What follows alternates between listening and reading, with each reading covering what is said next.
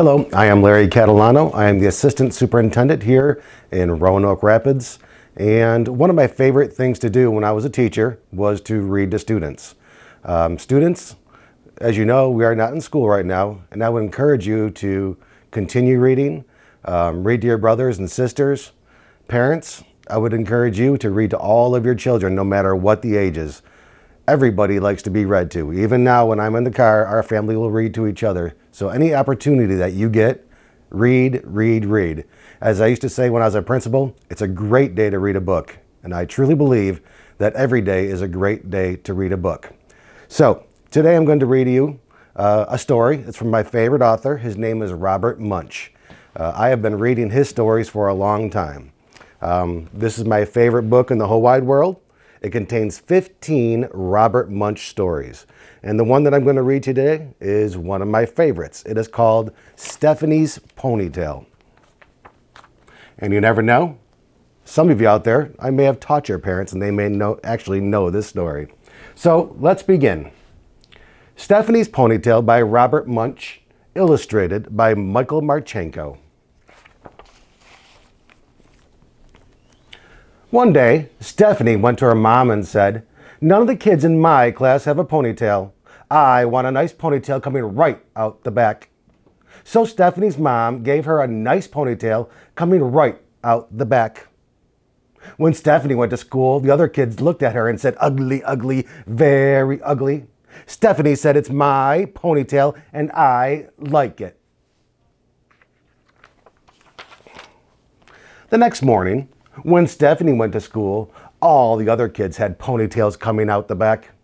Stephanie looked at them and said, "You are all a bunch of copycats. You just do whatever I do.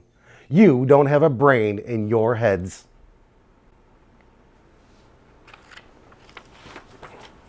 The next morning, the mom said, "Stephanie, would you like a ponytail coming out the back?" Stephanie said, "No." "Then that's that," said her mom.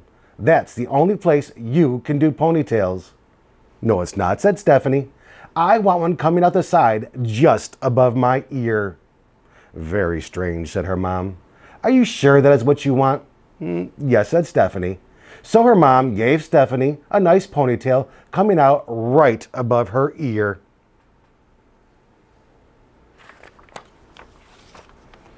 When she went to school, the other kids saw her and said, "Ugly, ugly, very ugly." Stephanie said, "It's my ponytail and I like it." The next morning, when Stephanie came to school, the other girls, and even some of the boys, had nice ponytails coming out just above their ears.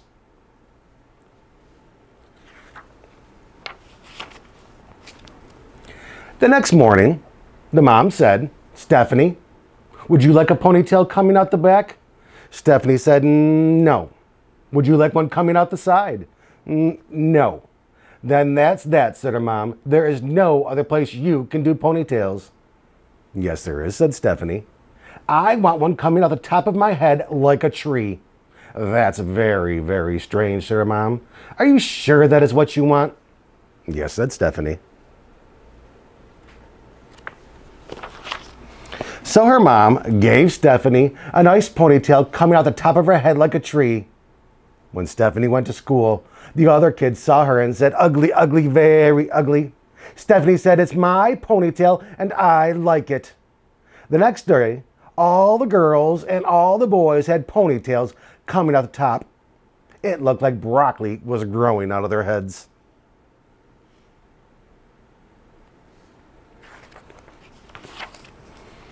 The next morning, the mom said, "Would you like a ponytail coming out the back?" Stephanie said, "No." "Would you like one coming out the side?" "No." "Would you like one coming out the top?" "No." "Then that is definitely that," said the mom. "There is no other place you can do ponytails." "Yes, there is," said Stephanie. "I want one coming out the front and hanging down in front of my nose." "But nobody will know if you are coming or going," her mom said. "Are you sure that is what you want?" "Yes," said Stephanie. So her mom gave Stephanie a nice ponytail coming out the front. On the way to school, she bumped into 4 trees, 3 cars, 2 houses, and one principal. When she finally got to her class, the other kids saw her and said, "Ugly, ugly." Stephanie said, "It's my ponytail and I like it." The next day, all of the girls and all of the boys and even the teacher had ponytails coming out the front and hanging down in front of their noses. None of them could see where they were going. They bumped into desks, they bumped into each other, they bumped into walls, and by mistake, 3 girls went into the boys' bathroom.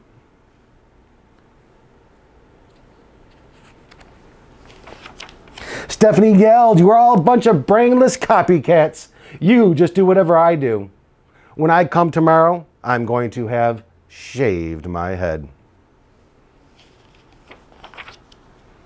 The first person to come the next day was the teacher. She had shaved her head and she was bald. The next to come were the boys. They had shaved their heads and they were bald. The next to come were the girls. They had shaved their heads and they were bald. The last person to come was Stephanie, and she had a nice little ponytail coming right out the back.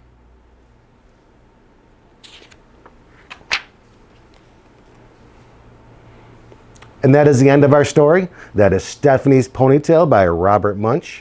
I hope you enjoyed our story, and if you get a chance, check out this book for yourself because the illustrations are absolutely fantastic. Pay special attention to some of the animals in the pictures. I think you may be pleasantly surprised. I hope everybody has a great day. Stay safe, stay strong, and we hopefully will see you all very soon. Thank you.